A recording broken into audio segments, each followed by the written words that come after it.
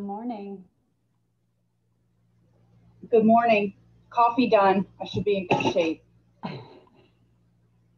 Are you a coffee person?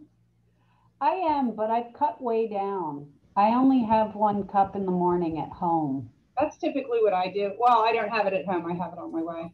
Good morning, Ken. Good morning. How are you? Good. How are you? I'm good. I'm on time and I have everything working. You're on early. Well, I've been so late so many times, I figured I better really get at it early.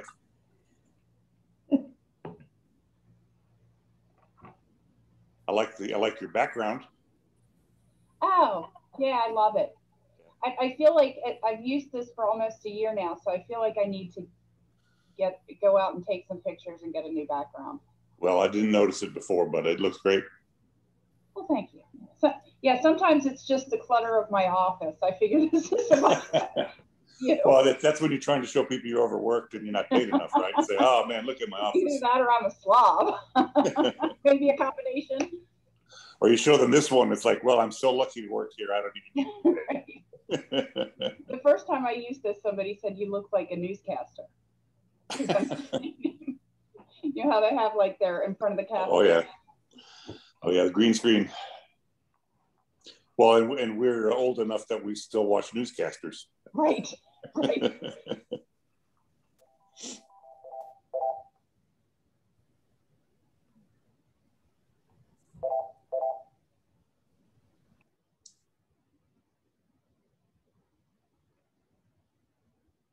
That's Janet, right? Yep. Oh, you haven't met Janet? No, I just mean that's her coming in. She didn't have any sound yet. Oh, okay.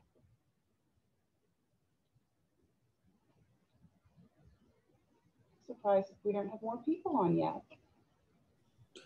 Well, I'll go grab my cup of coffee then.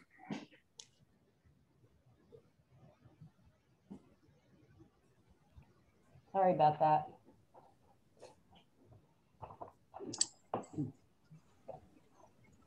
Hello. Morning. Hello.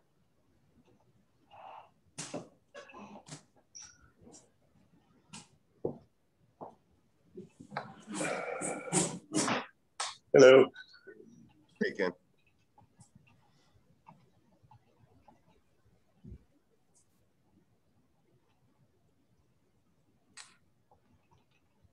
Dan, I saw you walking the other day with those 2 bulldogs. Was that you? You have two bulldogs? Who are you talking to? You. Janet. Oh, to me? Janet. Yeah. I thought you said Ken. No, Janet. I don't have any. No, yes, Andrew, I do. I You have did? I thought it was you. a black and white and a fawn and white. Okay. Yeah. I think I've seen your husband walking them before. I don't think I've ever seen you walking those dogs. Well, he's retired, so he does most of the dog walking. And it takes quite a while to get them moving. They're not a breed with a whole lot of energy. You're talking about the dogs, not your husband, right? Both.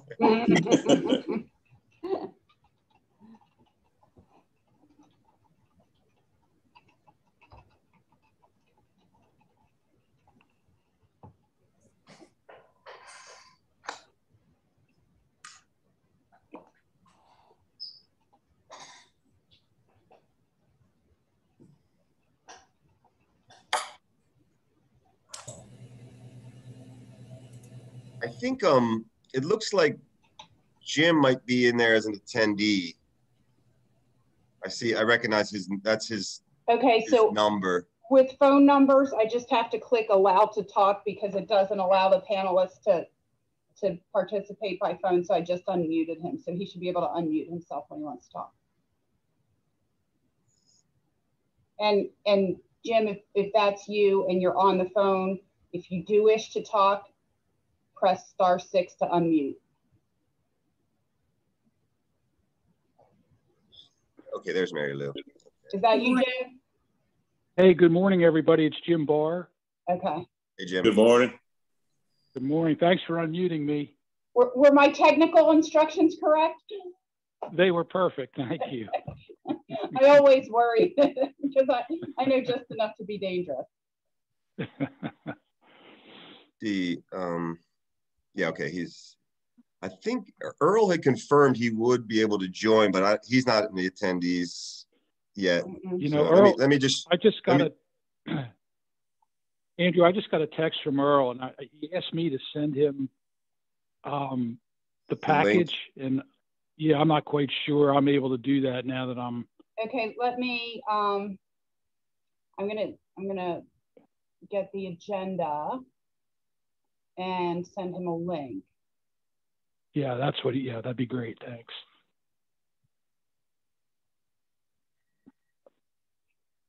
I almost sent him a link to the Planning Commission. I'm not sure.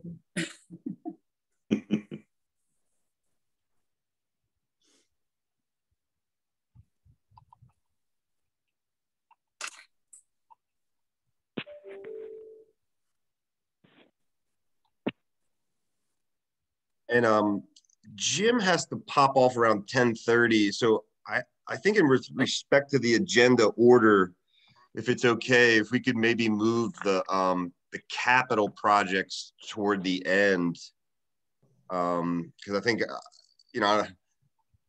I would value getting Jim's input on some of the other areas for purposes of time, if that's okay. I think we're missing Bonnie too. Do you know if she's able to join? She didn't say she wasn't. Let me text her.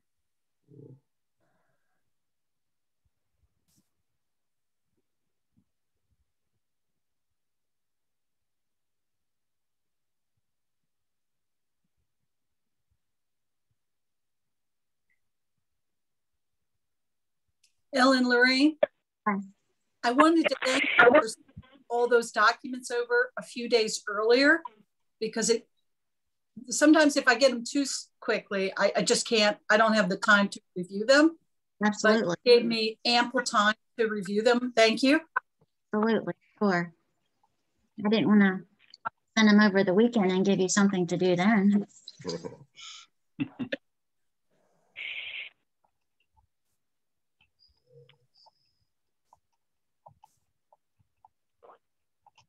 I just sent Bonnie a text, and you've gone ahead and sent Earl an email, Anne-Marie? Yep.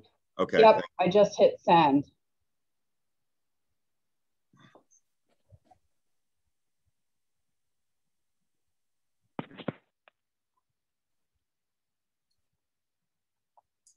Yeah, Bonnie has to join. This is probably her last finance committee meeting, I'd imagine, before she rides off into the sunset. She probably thinks we're giving her a cake. A virtual cake.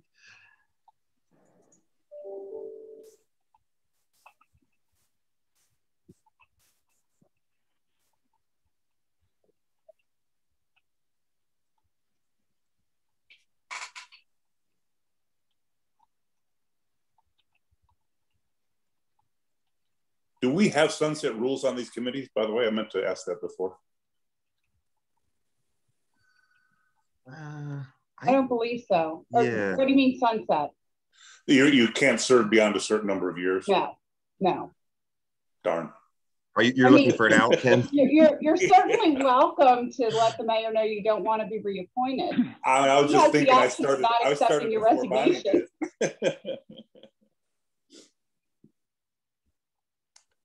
Well, that's a good point, because we also will have, obviously, a new council person to take Bonnie's spot as well. So there will probably be some reconfiguration, at least in that respect. Yeah, because finance is a tricky one. Other things I've been on boards of and all that, there's usually some kind of restrictions on how long the same people can manage finance. Oh, there's Earl. Okay. Well, once we get Earl on, why don't we go ahead and get started? Because as I said, Jim's got to go to work today, apparently. Oh my gosh. That's it. Yeah. My son's putting me to work today. Okay. So yeah, no worries. I appreciate the fact that you're able to join. So why don't we call the meeting to order? As hopefully Bonnie can join at some point before we get started into the agenda itself. But I think the first item is a presentation and possible action on the approval of minutes. And yeah, I don't think there were any minutes. I think I actually just got an email from Janine stating that I don't think she's had the chance to even add those. So despite the fact that it was on the agenda, there's really nothing to action there. So we had nothing to review. So if it's okay, Lorraine or Amory, if you're okay to take us through the C1, the financial statements and the current budget. I assume either feel free to share your screen if you want, but I think as already stated, there was a packet sent around, but if maybe for the benefit of people on the call, if you want to share your screen, you can, I think. So I'm going to defer to our expert, Ellen Lorraine McCabe, who, So I'll talk about a little bit about the finances and the budget, and Amory, if I forget something or you want to add something, feel free to jump in. So and for people who are on the call, we could just go off ours. Trina, I see you're on there. There's a link in the agenda to the sort of exhibits, if you will, that Ellen Lorraine's going to take us through. So rather than sharing screen, you can go off of the hyperlinks in the agenda. Mm-hmm. Okay, so attached to C1 is the January monthly financial report that gets presented to council, along with the February financial report.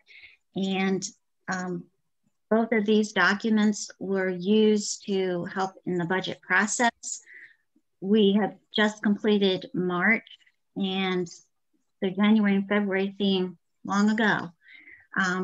But that information that we are seeing just preliminarily looking at March strengthens the city's finances to say that we are still trending with a surplus in FY21, which is what we were anticipating when we worked on the budget. Some of the items that we have looked at that are higher, coming in higher than budget, are gross receipt rental tax, the city dock rentals and marina rentals are higher than budget. Also, the business licenses are coming in higher, and building permits is coming in higher than budget. There Lorraine, a question on the marine piece. Since there's this fixed number of slips, what do you attribute the growth there on? I think it's the transient slip rentals. Okay, great. Increasing. So we budgeted 8,000, and as of today, we are at 115,000 for revenue at the end of March. There were minimal lines significantly lower than budget, and that's talking the amended budget. The adopted budgeted revenues were 6.377, and then the budget was 6. So as it stands as of right now, our revenues for March and for the fiscal year end are in excess of 165 per over the amended budget. Expense-wise, expenditures are down 60,000, which means we are having a surplus, but these are unaudited figures. If we move on to the budget, everyone should have received the FY22 budget cover letter that came at the recommendation of the council for a couple years ago. And I think it's been a very useful tool and recommendation that she had that we've tried to include in each subsequent budget. It details what has been incorporated into the budget and how we arrived at some of the budgeted figures. Well, let me pull that. Does everyone have that budget letter? Mm-hmm. Yes. Okay. So if you look at page 1, it said in the FY22 budget, the tax rate remained the same. It's 57 cents per $100 of the assessed value. The city does tax at half the assessed value. We've not increased that tax rate since 2011. We did not make any changes to business license fees. We did not change any parking meter rates. There were a number of employees received a 1.3% COLA increase, a one-time bonus. Moving on to page 2, the budget. Some of the items in the collective bargaining agreement. There were no increases in health care premiums. I'm just trying to flip through this. There were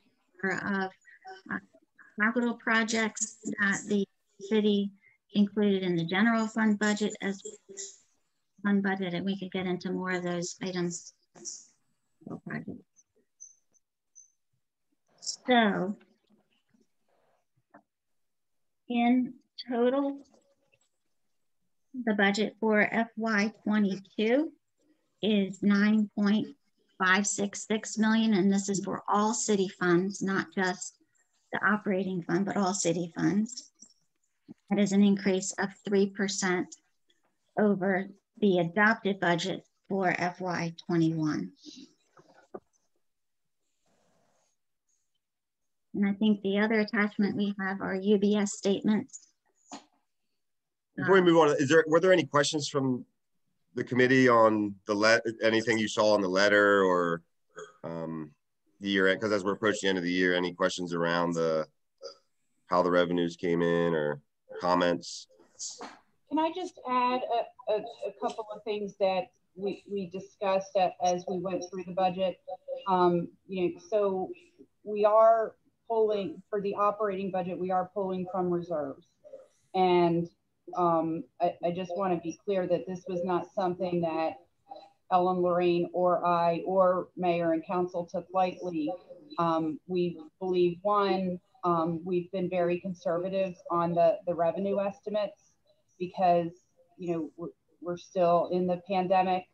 All of our revenues, I took a quick look at some of the ones we were keeping a close eye on yesterday. After things were closing out, and everything came in, most things I should say, came in higher than the original projection, not even when you account for, we adjusted the budget downward based on COVID. So we are still being conservative because we know that the tourism industry is very volatile to the COVID, but we believe, one, we end up transferring money to reserves every year. So we have very healthy reserves in our operating fund. And two, it's likely that the transfer will be less based on the actual revenues that we see. We just thought it was more important to be conservative because if we over project revenues, then it puts us in a hole. So we tried to be conservative on the revenue projections because there are unknowns. So,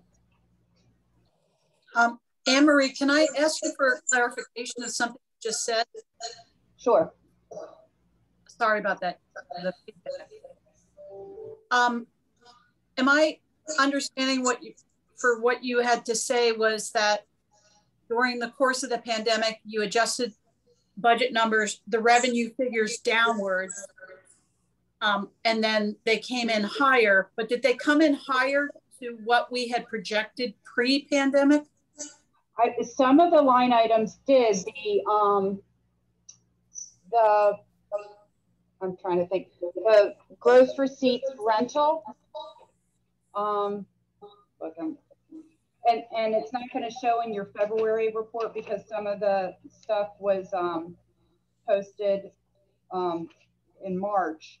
But the gross receipts, rental tax, and the building permits were the ones that we were watching very closely. So the amended budget had a GRRT of 520. I think, what was the original budget, Ellen Lorraine, do you remember? 550. 550, and we were at like 576 as of 576. Right. See what I'm saying? Wow. And then our building permits, I think our original budget was at 450.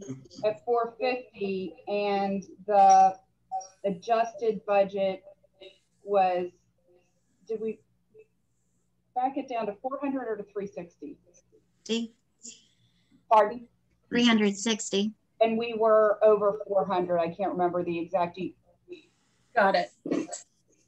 So Okay, Mayor, to Anne Marie's point, we debated increasing the GRT in the over and over. We did bump it up once, but we still kept it fairly conservative for the gross receipts rental tax, right, what we're budgeting this year. But trending wise, it looked pretty healthy. Right. Pretty good. Good. So the ones that did come in a little under the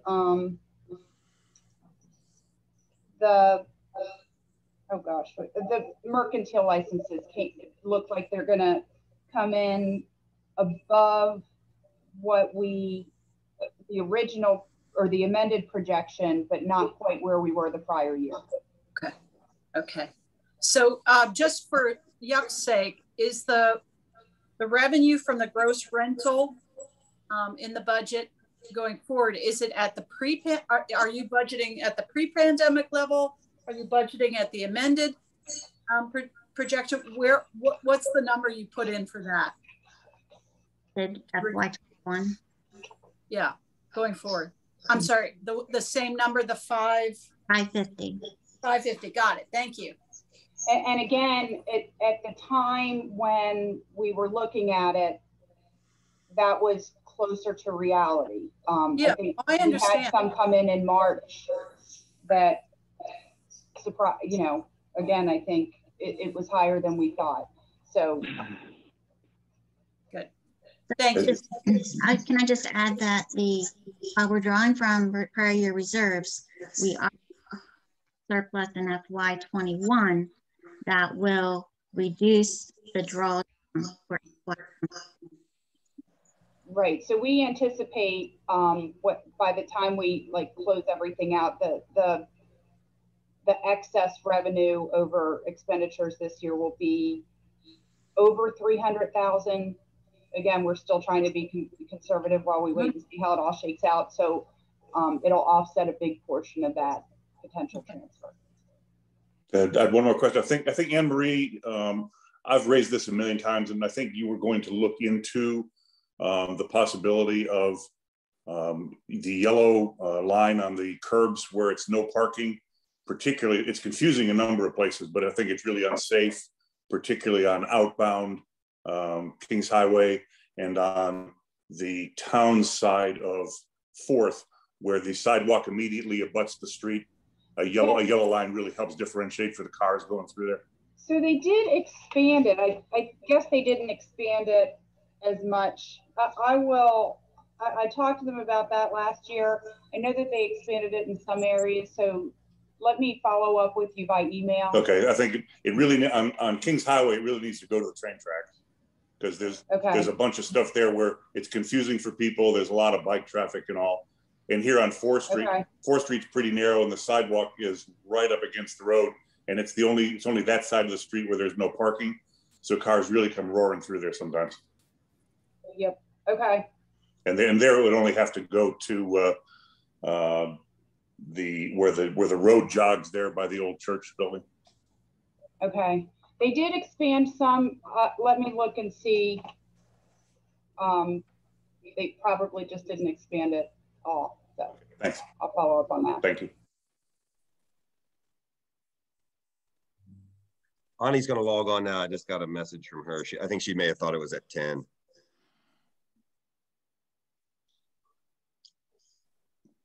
Then she's early. She's getting senioritis. Like she's getting ready to yeah, right. council. She's getting that kind of free-spirited sense about her. Don't say senioritis in Lewis. It means a different thing. I was thinking more like a senior in high school or college. Sure you were. Were there any other comments on the budget or the revenues, et cetera, before we move on? We will talk, part of this meeting, we'll talk about revenues specifically, but I don't know if anyone wanted to make any more comments on the budget. And I agree. I think the budget letter itself is very helpful. Just, you know, sort of summarize where we are, where we've been, and sort of where we're going. So I appreciate that letter, and Ellen Lorraine putting that together. Hello, everybody. Sorry, I had it down for like 2 o'clock. My mistake. No worries. We just went over the budget letter and the monthly report. Fortunately, I know those things. You have, exactly. You're well versed in. My timing is perfect. Yeah. So that takes us on, as I said, I think for Jim's benefit, in terms of order of sort of input, I'd like to get it. We could move capital projects maybe toward the end, and then just continue next with C3, the drafting of the policy statements. And today, you know, I thought I kind of just teed it up last time in a sense that I think we just want to start by getting a framework of, you know, what should we be including in these policies from a broad sense. So I was hoping that people came maybe with ideas or examples that they may have used in other places, just to maybe get us started. Well, first, maybe Ellen Lorraine and Anne Marie could get us started on what they think maybe, you know, the buckets that we might want to include. But I had shared something, maybe my understanding around, you know, I thought maybe having a statement around the need for the balanced budget, having a statement, which I think we have around a general fund reserves. I think there may be an existing investment policy statement, maybe something around the city's obligations from a service level, both, you know, the standards that they need to meet for the community, but also their filing obligations in terms of, you know, audits, et cetera. And then making, that would also be bucketed in terms of any retirement or pension contributions. And then the other one, is what they're going through now is like kind of the auditing or meeting financial reporting from whatever government entity is required. So I thought, you know, those are 5 or 6 broad buckets that we may consider having statements on. I don't know if I'm missing the mark, or if there were other areas that we should have. And again, the benefit for this, I think, is twofold. This one's the transparency to the citizens, but, you know, I think Rob and I have talked about the benefit of council people understanding, like Ellen Lorraine every year has to explain, like, you know, why do you have to keep this much in a general reserve, or why do you have to allocate the gross receipts rental tax to these pots of money and not others. So I think it's kind of that idea of, you know, why do we need these statements is both for the public, but also for the instruction of future council people, and et cetera. Can I speak to that as a soon-to-be former council person? Went through the learning curve. I think it's a good idea. On the need for balanced budgets, that's a constitutional requirement, so I don't think we need a statement on that. The only financial statement that I am aware of is the investment policy, which Ken and Ellen Lorraine will remember.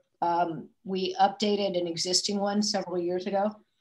That should always be looked at, you know, every couple of years, because the investing environment now is probably very different than when we get in there. I mean, I think that the conservative nature of investing taxpayer funds doesn't change, but the vehicles or the allocations may.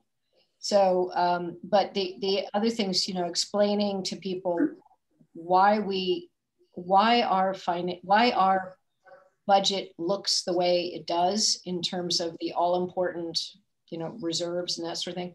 I think that's a good idea, to let people understand what's going on. Yeah, I was hoping to go ahead, Ken. I'm sorry. I was going to say, I think if when we look at it as policies, we think we tend to get tangled up on it, because generally what we're calling policies don't really have any teeth in them. I mean, it's not like the council can't override all of it anyway. I think we might do better to think about this stuff as guidelines. You know, here are the guidelines we have followed. We suggest, you know, strongly that they be followed this way in the future. Variance from these should be done very carefully. You know, something to make the public feel better, and to just remind future council members that these are the things that were looked at before. A lot of these things may have changed, you know. Mm-hmm.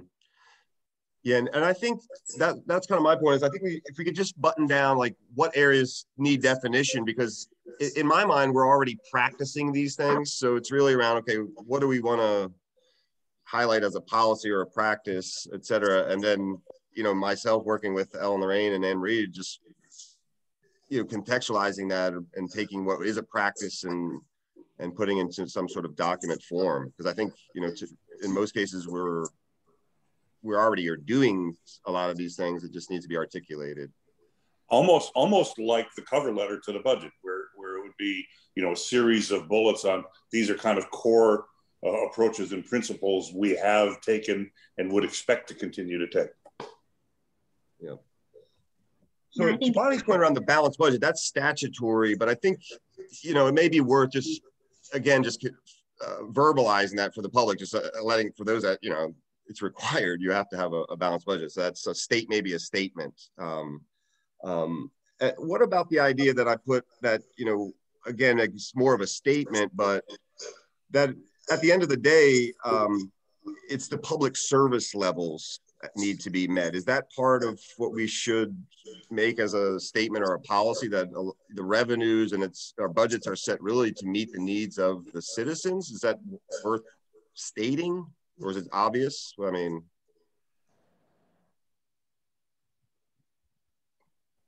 I think it's pretty obvious. I mean, the purpose of the budget is to, you know, fund the proper operation of the government. And you can say something like that, I guess.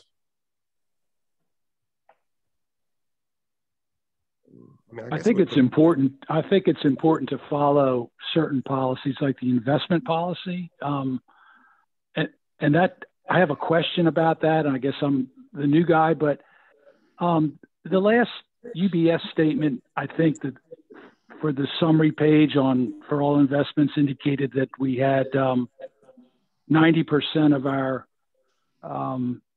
funds in fixed income, either mutual funds or investments. And the policy says it should be up to 80%. So I was just wondering, am I missing something, or is that policy just a guideline? Can I speak to that? I think I can answer that question. There are two big pots of money with UBS. One, which it's around, you guys correct me, around $2 million or so. I haven't looked at those statements in a while, but those are the city's reserve funds, the true rainy day funds, which we have in absolutely safe investments, trying to eke out a tad bit more return.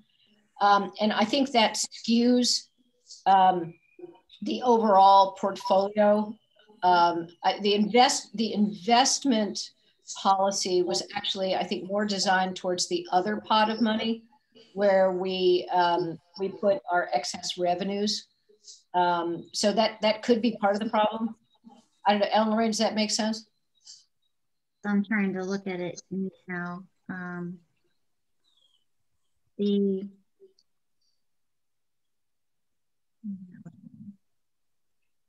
While Ellen Lorraine's looking, when we put this together, it was as we moved from a no return investment policy where we were 100% secure.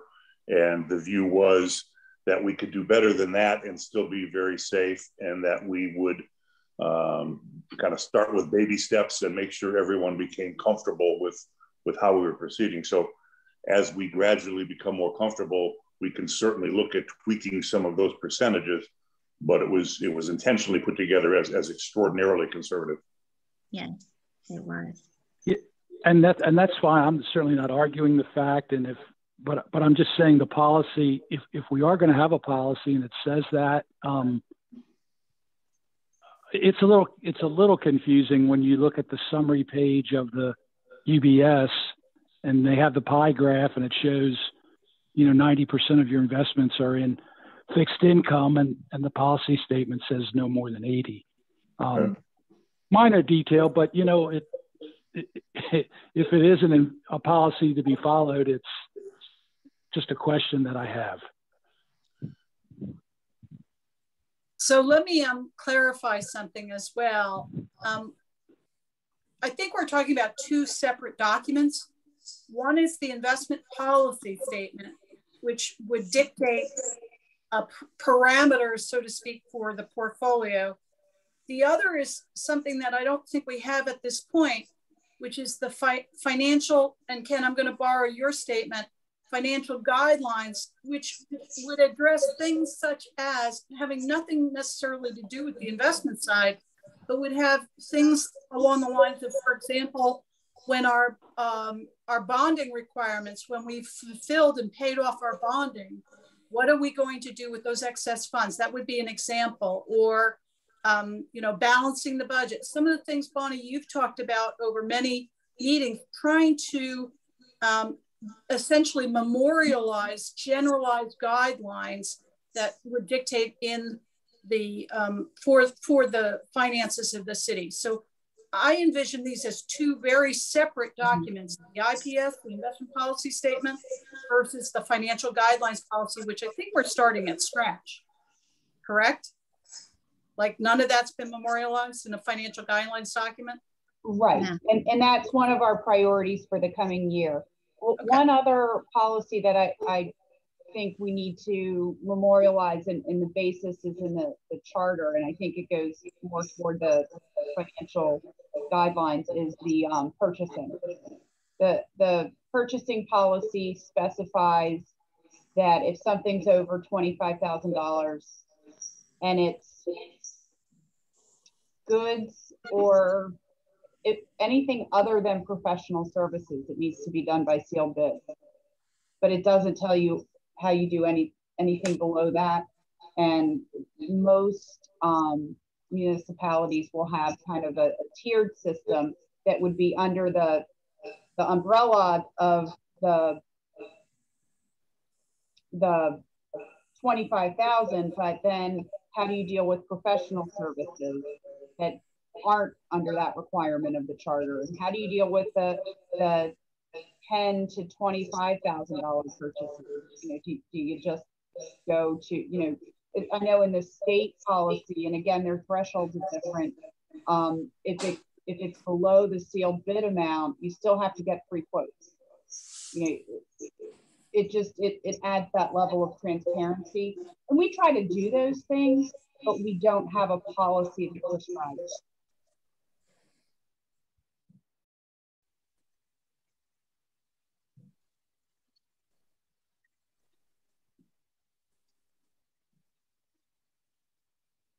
Anne Marie, do you have any, are you aware of any other municipalities' set of documents that we might use as a template? Yes, so we have gotten documents from Milford, Dover, and I think Elm, Sussex County. Yes. So we have a series of documents that we can use as a template.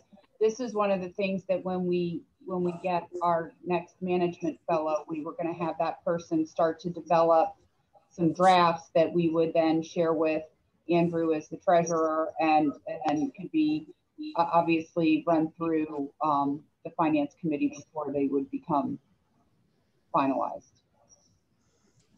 Yeah, I think it's important to note that in the absence of a lot of these policies and things, it all really falls on Andrew, which is kind of an unreasonable level of expectations, where we even where we have a finance policy on investments, there's nothing there saying who really affects this, how will they be notified, like if the percentages get out of whack as to what the policy says, does that mean we have directed Andrew to go forward and sell some equities or sell some bonds, or, you know, what needs to happen? How are we individually or as a group to make those things happen? Remember, this committee itself is solely advisory, but we have people on it that have statutory responsibilities.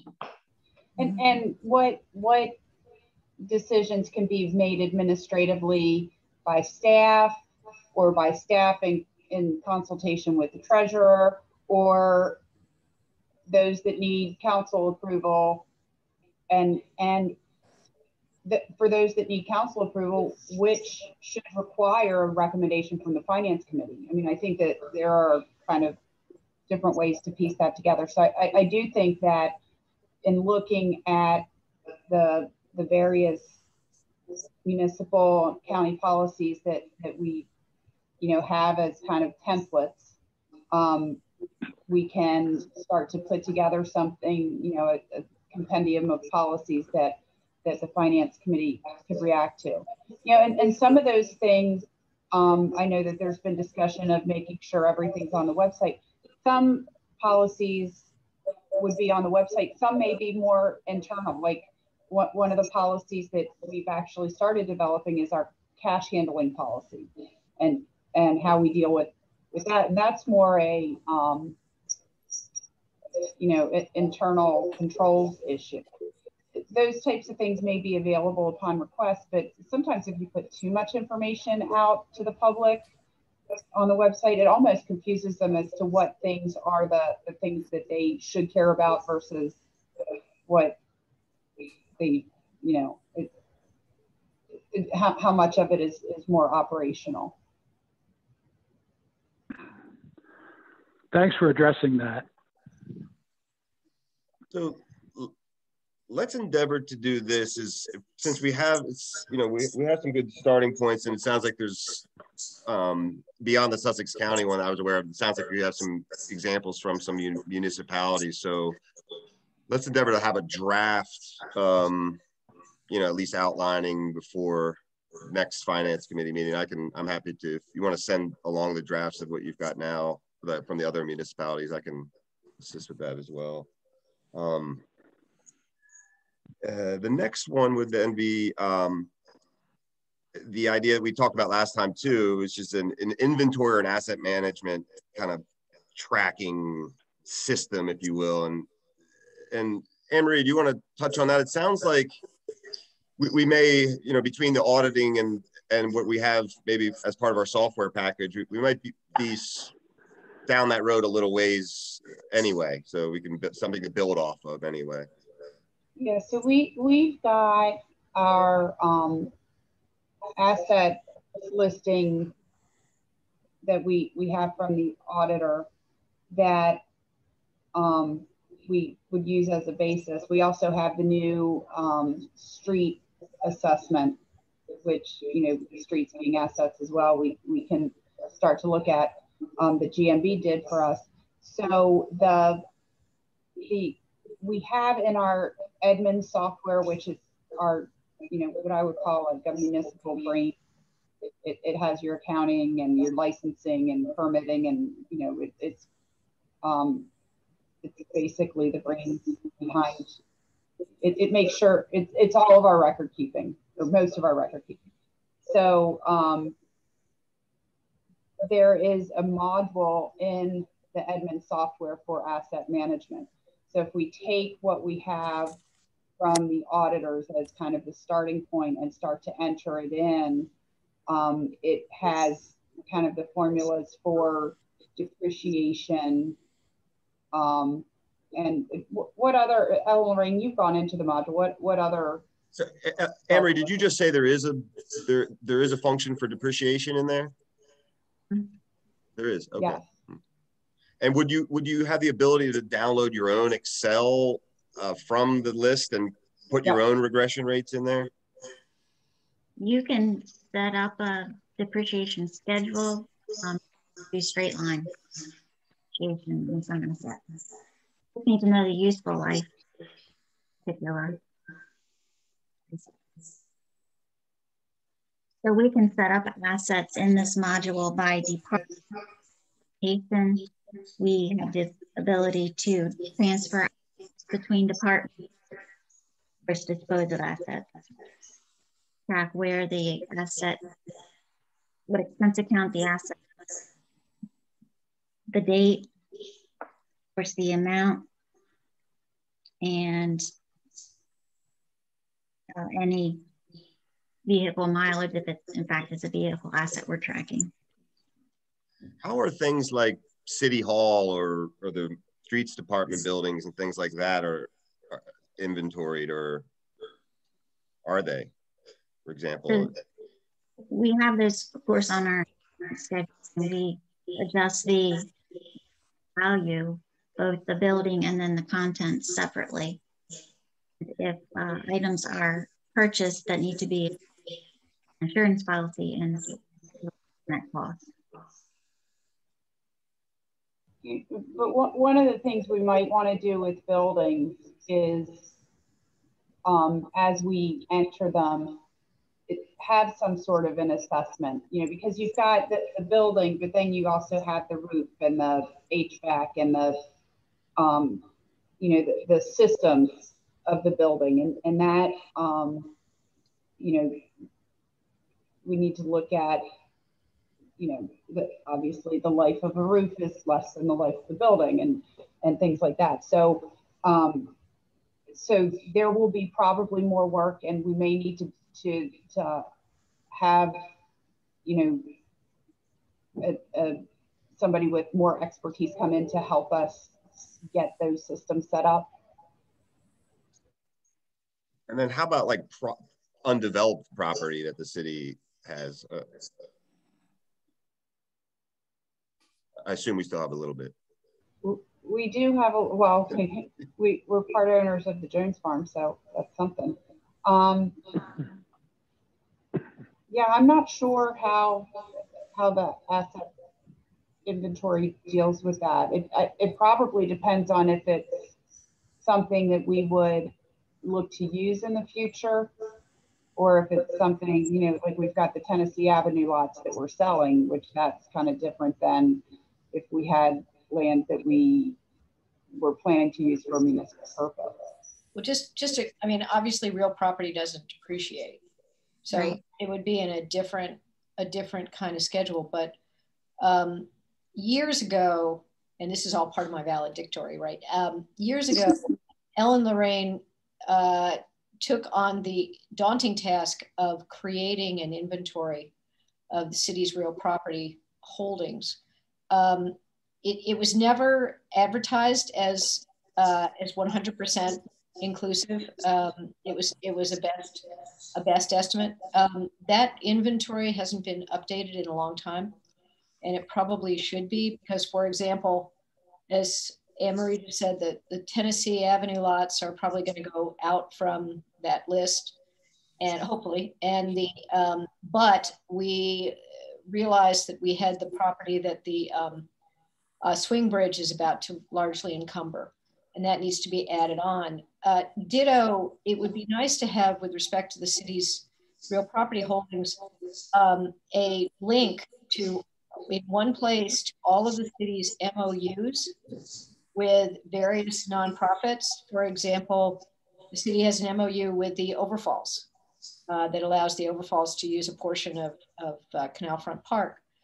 We have a very long-term lease with the library that allows the library to use city property over where the library is situated. So it'd be nice to have an up-to-date list of the real property, and right there available a list of all the restrictions. For example, with the Jones Farm, we own, as tenants in common, if I remember correctly, an undivided part of real property with two other owners, which obviously has its own quirks. So, you know, I think it'd be nice if all that was centralized somewhere, because the demands on the city, and Parks and Rec has been grappling with this. Andrew can probably speak to that much better than I, but there are quite a number of people who have wonderful ideas about what they want the city to do with city things like city parks. And we have to keep an eye on that to make sure we don't end up with lots of uses other than, you know, enjoyment of open space. So, but I think that'd be a great thing to take on. Bonnie, to address the issue of things like leases, we, starting with this fiscal year that starts today, we have funded the property file cabinet through our electronic filing. And so our first priorities. So we have an appointment next week for the guy to come in and get us set up. And the first priorities are scanning the licenses, the leases, the types of leases that you talked about, and then the canal front leases. Then, you know, again, this is going to be a momentous undertaking. And then we'll look at getting all of the beach 99-year leases in, building permits. You know, we can easily get new lease extensions in as they're done, but kind of going backwards is going to take time. Same with building permits. We can get new building permits in, but it's going to take time. Same, and then development applications and Board of Adjustment applications. So all of these things will be in that electronic filing system. And when we set it up, one of the things that Janine and I have talked about is setting it up so that when you index it, we need to make sure that the fields are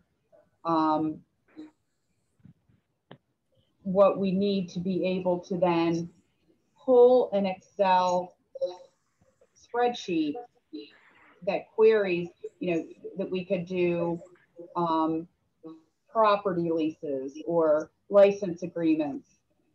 We can put, if there's things with expiration dates, what the expiration date is in the field, so that we can start to pull those things and have them in a spreadsheet form.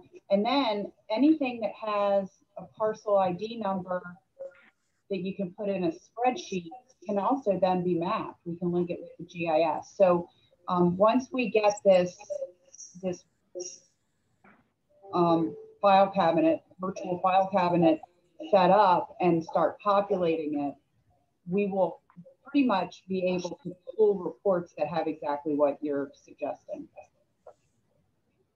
And this accounting software, you're able to attach those documents to assets, to properties by the tax map and parcel number. Any questions on that? I think as a tool, I think it'd be extremely useful for the city. One, to just know what we have, but two, for planning on bigger capital projects, et cetera. It's just, I think it'll help a long-term planning. It sounds like it's flexible too. It gives a standard regression rate, and then you can create your own, you can put in your own model. All right. There's no more questions on that.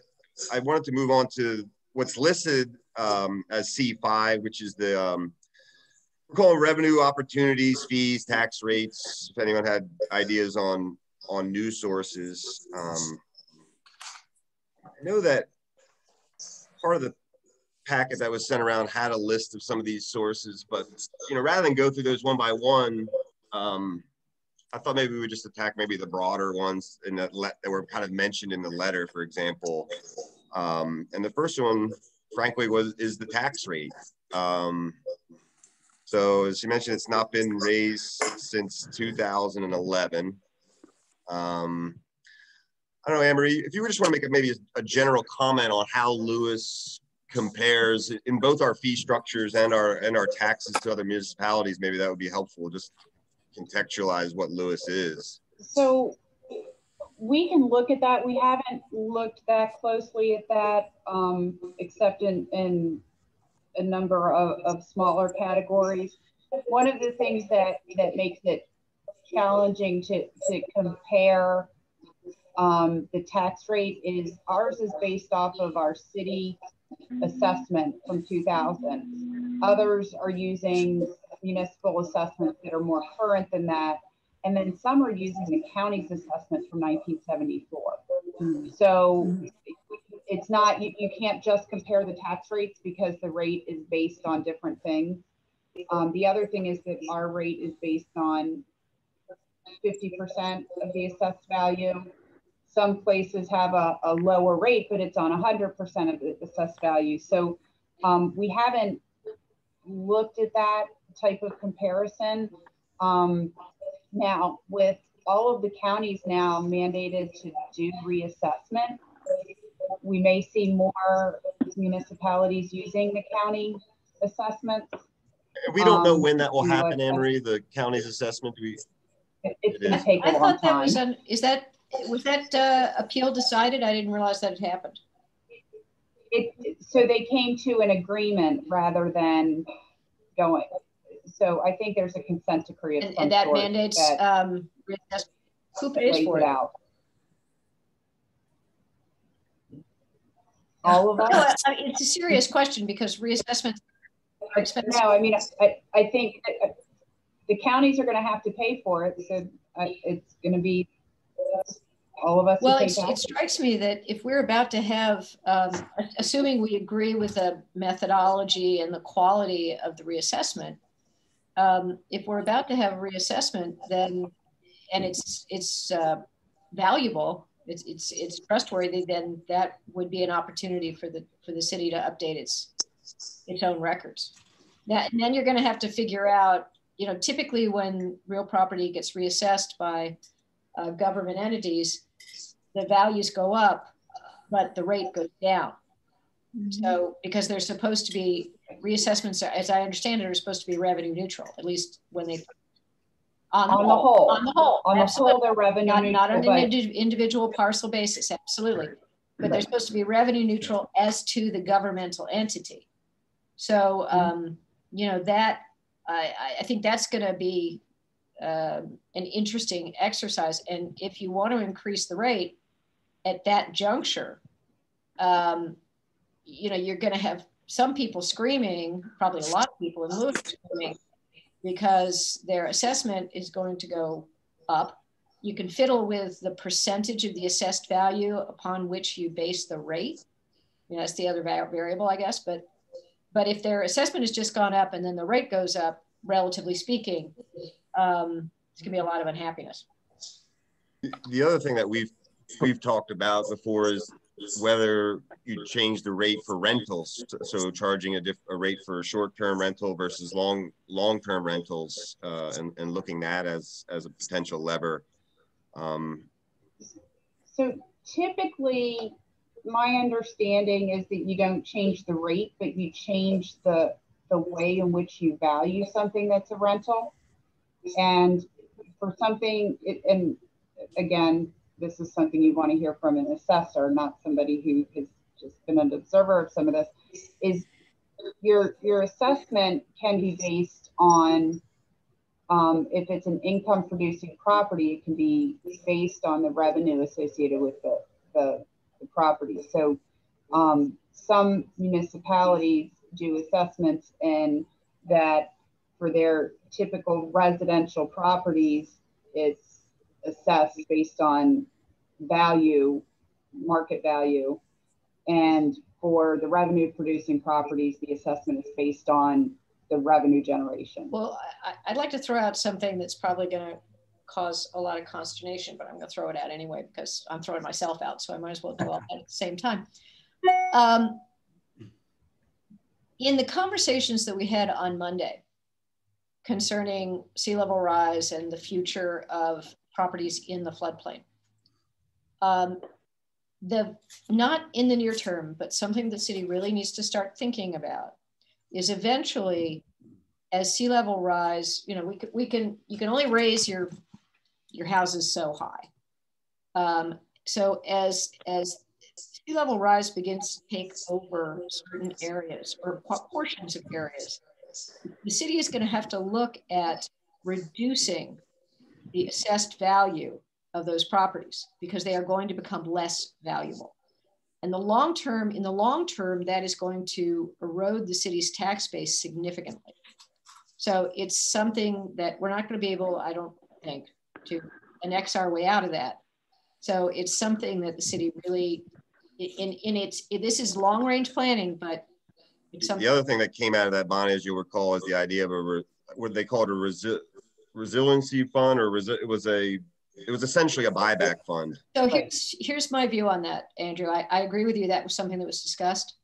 I find it obnoxious in the extreme that all of the taxpayers of Lewis are going to be called upon or could be called upon to pay off the folly of people who build on the beach at this point with full knowledge of what is going to happen down there. And I'll reiterate what I said before, which is the city needs a really, really good legal opinion by an expert in this area as to what the city's liability or responsibility may be for buyouts, or buybacks, or retreat, or anything else before we start setting up funds to pay for it. And but what you bring up to me goes hand in glove with the need to have an appropriate valuation of these properties, because if somebody comes to us in 20 years or 30 years or whatever the relevant time period may be and says, buy me out for the $1 million I invested in this property, and we need to have a basis to say to them, that is not the value of your property anymore. You chose to build in a floodplain. The value of your property has diminished. We recognize that through our own taxation approach, and the fair market value of your property is not what you're claiming. Bonnie, I think one idea might be to set aside like a buyback zone as a separate taxable area of the city, where the people in that zone are taxed at a higher rate, to set up a fund to reimburse some of them should their properties become unusable or whatever, but that in effect, they would be funding their own ultimate buyout as almost like an insurance policy. That's a fascinating idea. I like that idea a lot. And frankly, it's easier to attach because most of those owners are they're lease owners rather than owning property.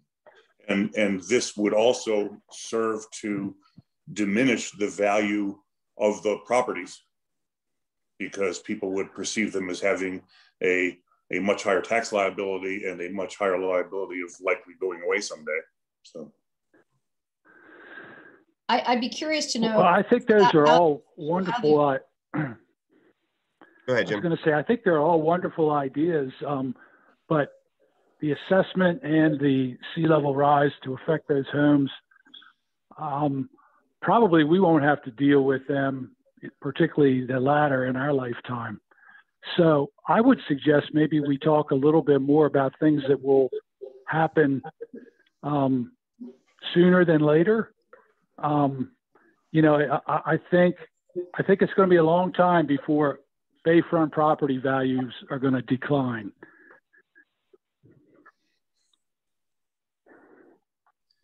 Just take a look at what's happening in the city of Lewis right now. I mean,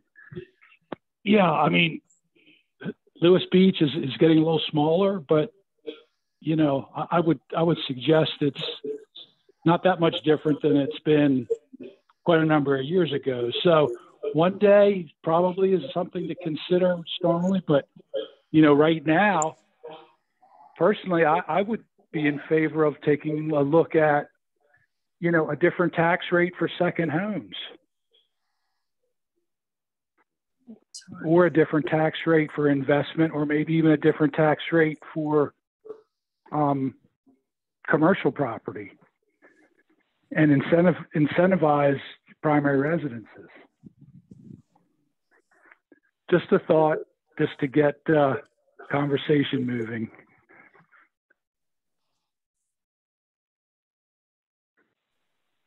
And does anyone know, Anne-Marie, do you know if there's precedent to that, where coastal communities are essentially giving a different tax rate to non-year-round residents? Oh, I think you're on mute. I haven't seen different tax rates. I've seen things like added taxes, similar to, we have the gross receipts rental tax. And that is applied to short and long term. Some places have a higher tax on the short term rentals. I think Fenwick Island also has a gross receipts rental tax on commercial properties, for rental of commercial properties. And most of the other beach towns do have an accommodations tax for hotels, motels, and such. So we We don't. We did get the charter authorization to do that. And then the pandemic hit. Rehoboth put their, Rehoboth and Dewey also just got that same charter authorization for the accommodations tax. And Rehoboth put theirs in just before the pandemic. Sussex County also got they don't have a charter, but in their code, they got the code authorization from the state for an accommodations tax in unincorporated areas. And they put it in place just before the pandemic, and then they lifted it because of the pandemic, because the hospitality properties were already suffering. So by adding a tax, so now probably isn't the right time, but that is the tax that we don't have. I haven't seen different tax rates, but I can talk to the other managers to see what types of things they have. I mean, I know probably it may not be legal in Delaware, but I do know that they have similar things like that in like in Hawaii and in Florida. South Carolina has different tax structures, and they're all, resort areas. So right. Not saying it could go here. Jim. I'm not sure it is legal in Delaware, which is why I think they have different types of taxes, but I will check. Yeah, and it might not be right for here, but I think, Andrew's edict was to brainstorm. So just throwing something out there that, obviously since revenues from real estate tax is our biggest source of revenue, that, maybe that is an area to look at possible increasing.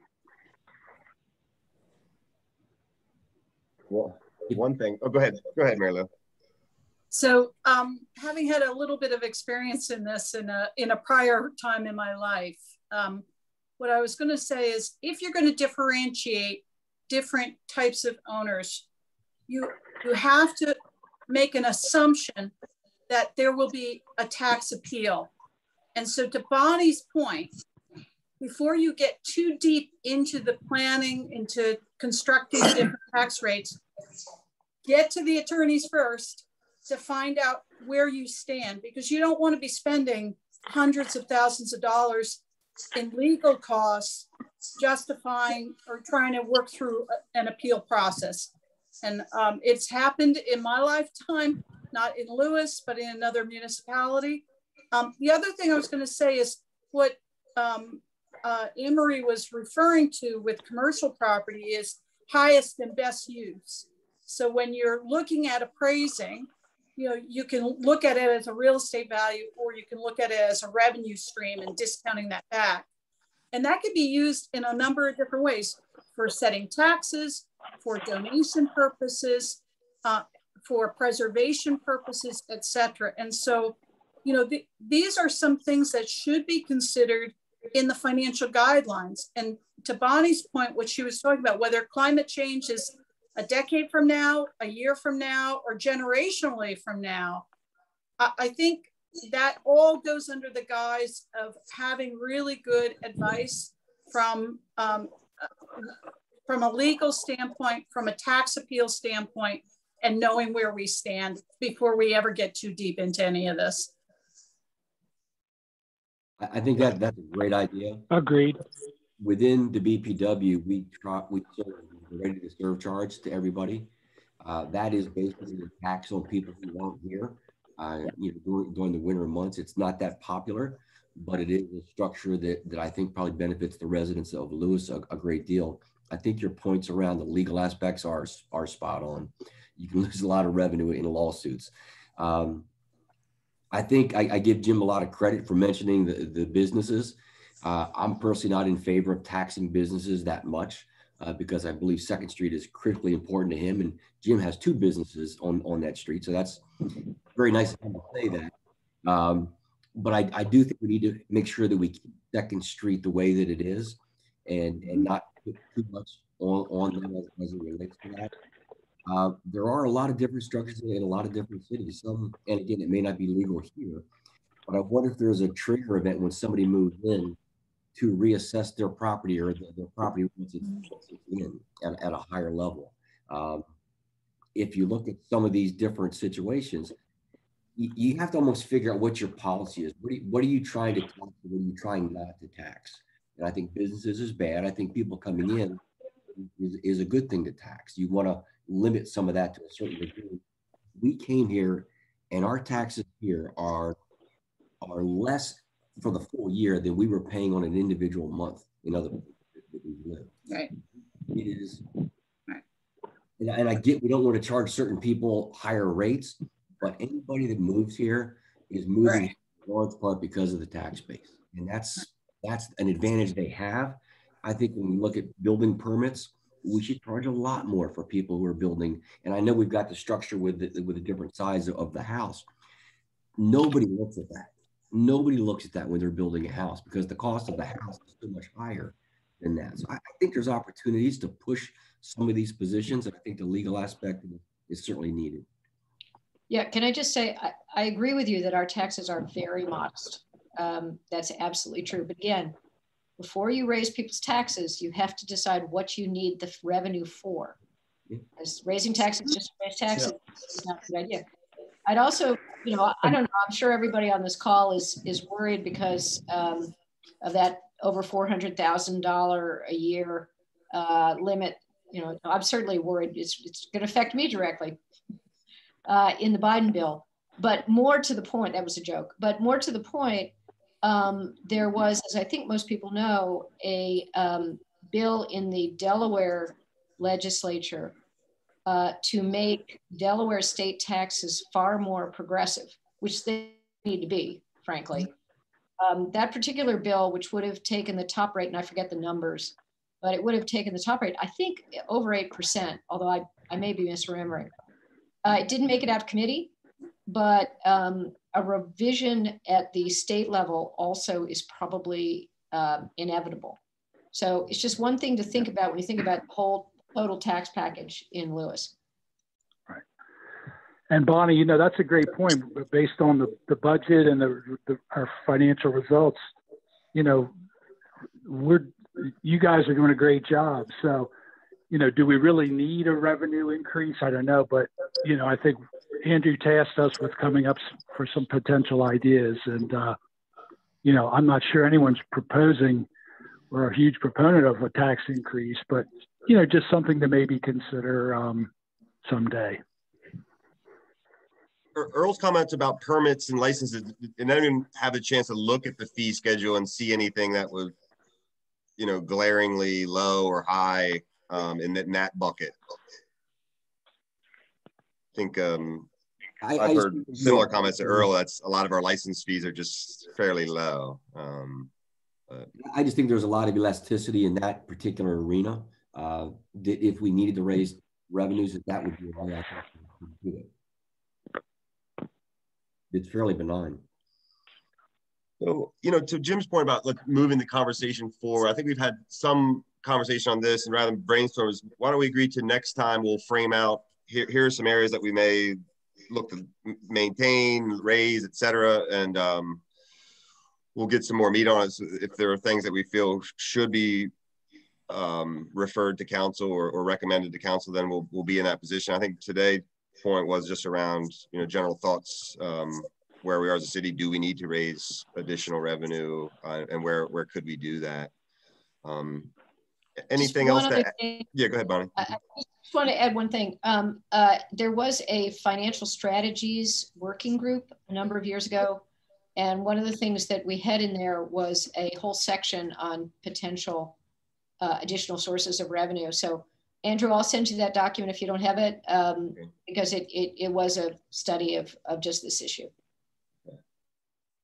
So the last thing is, and before we get there, I know Jim's probably got to duck off at some point, but yeah, I'm going to have to jump off. Yeah, no problem. So I appreciate. But we were going to get into the idea of what scheduling next meetings, and Anne Maria had I think I don't know if Ellen Lorraine was in that meeting as well, but we discussed maybe the idea of meeting more frequently as a group, not every month necessarily, but do you all have, as a bandwidth, think it's or is it a good idea to meet more than quarterly? And the reason this came up because I think that it would have been good to tap into this committee as we were in the budget drafting period and have your feedbacks there. So, you know, the idea was maybe we look to backload, maybe have more frequent meetings as we're in sort of the budget planning process or what have you, or maybe we think of an idea, to Bonnie's point, where we have subcommittees that are specifically looking at the strategic piece. So just have a thought on that. You know, I don't know if anyone makes a comment on that idea.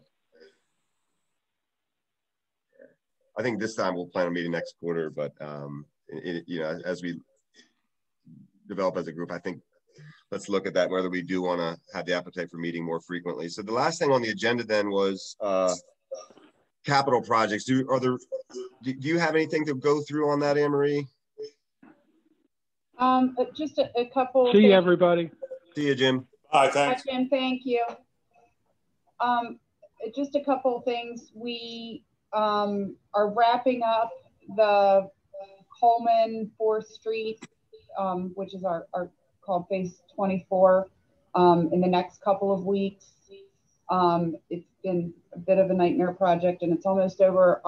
The other pieces of that we added onto the contract are the ADA ramps and crosswalks at Adams, Manila, Kings, and also at Cedar and Savannah, because so many people cross to go to Two Dips, and there's no safe crossing. So we're putting a crosswalk there. So that is wrapping up. In terms of the coming fiscal year, or I guess the new fiscal year that starts today, we have the Margaret H. Rollins Community Center meeting room restrooms, which the bid opening was this week. Because construction's going like gangbusters, well, that's the reason I think it is. The bids came in well above what we had estimated through GMB. The low bid was at $289,512. We will be taking the recommendation to mayor and council to get started on that on April 12th. And we are going to be recommending, and I'm doing a little bit of legwork, but based on the indications I have at the moment, we're going to be recommending that the city use the American Rescue Plan Act funding that we're going to be getting from the federal government for that. It I think is very much connected to COVID, because in order for us to safely resume in-person meetings, we need more space. We can't do that safely in council chambers. So we are also going to be, this isn't a capital project, but just so everybody knows, we're going to be installing the streaming equipment and software in the Rollins Center meeting room, so that when we do resume in-person meetings, that we'll be able to do that. So hopefully, if all goes well with construction and the pandemic, hopefully by mid to late July, maybe August, we could start resuming some in-person meetings and streaming them. So that's one project. We also have a project we have right now. GMB is doing what we're calling a programming investigation for the police department. And that will then, and that involves them talking to the stakeholders to say what functions do we need, what utility do we need in this building, and then then they'll begin the schematic sketches, and hopefully, if not this fiscal year, next year, we will make some renovations to the police department. If you have not toured the police department, it is in great need of improvement. So, but we also are worried that if they're on the verge of outgrowing the space, how do you making sure that we don't put investments in that aren't thinking about the long term. So that's the reason for the programming. We are going to be getting underway with the design work for repaving Ship Carpenter Square. in the next fiscal year. So that'll happen probably in the fall or the spring. And then we're going to be working on the design for a rebuild of Railroad Avenue and the segment of Adams Avenue from Railroad to Kings. So that will also be a project in this fiscal year. We are going to be redoing the tennis, pickleball, basketball courts at Canal Front Park. And at this point, council approved the bids, but then there was some concern about the surfacing that we've that is part of what we have in the bid. So that is going to come back to mayor and council on April 12th for reconsideration. I think those are the major capital projects. Oh, Lorraine, am I missing anything? Playground. Oh, the playground, yep. Mm-hmm. Playground, phase 2 of the playground at George H.B. Smith Park. So Janet's working on that. So. Anne Marie, as it relates to BPW's lease in your building there, I know you guys have added some people and taken some space. Is there any kind of trigger event that we need to start looking at as far as possibly moving out of that location? That question's come up a few times, and at this point, the discussion that council has had is that really the city has the ability to do some expansion by converting council chambers to offices and/or conference room area. So we don't anticipate that being something in the 5 to 10 year horizon, unless the board would want to move out. I personally have shared with both Press and Darren when that question has come up that I think that there is value to us being in the same building because we're able to more easily work together. And we absolutely agree with you. And I worry that with physical distance comes communication breakdowns. Understood. All right, thank you. So coming to a close here, I think just to kind of wrap up and for what I'll hope to provide by next meeting. So I think we had a good discussion on the policy. So hopefully by next meeting, we can have a rough draft of what we're going to call, I guess, guidance rather than policy, which I think is a better way to sort of phrase it. And then it sounds like we're also in good-ish position with the asset management. So I think we talked about what else we could add into what the software is already pulling. And then the piece around the revenue increases, I think what I'd like to do there is maybe take what I gathered from this meeting, look at some of the, as we discussed, where it may be appropriate to raise things and send around a discussion document. And then we'll follow up with each of you individually prior to next meeting. And then use that as our discussion point and see if there are any things that we as a committee might recommend to mayor and council to increase or not, or to include new line items. But that's my plan for prepping us for our next meeting so that we have something more tangible to kind of build off of.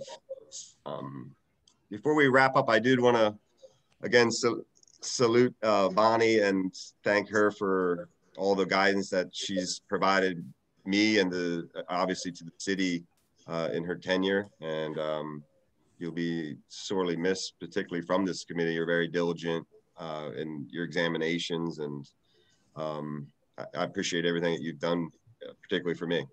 Thank you. Well, thank you. And I just want to thank all the members of the committee. You all have really done a service to your fellow citizens, and under Andrew's guidance and leadership, I think you're going to do great things. So please, so thanks for your civic involvement. I've enjoyed it. Great. Well, thanks, Bonnie. And I think in terms of just scheduling a next meeting, I know I brought up the idea of meeting more frequently, but because that was also a new thing to consider for you all, let's stick with our quarterly, which would which would put us what, essentially July 1? Is that making us fall into 4th of July holiday timeframe, or what are we looking at there? Well, there's that, but there's also, even if we keep it quarterly, if you recall, we did talk about the benefit of potentially meeting after the council meeting so that we have the benefit of the most current financial reports. Okay, so let's set it based on that. The 15th would be the Thursday. Okay, is anyone at this point is far enough out, I assume, if anyone has vacation already booked or what have you on the week of the 4th, actually, the 15th itself then would be the date. Does that work?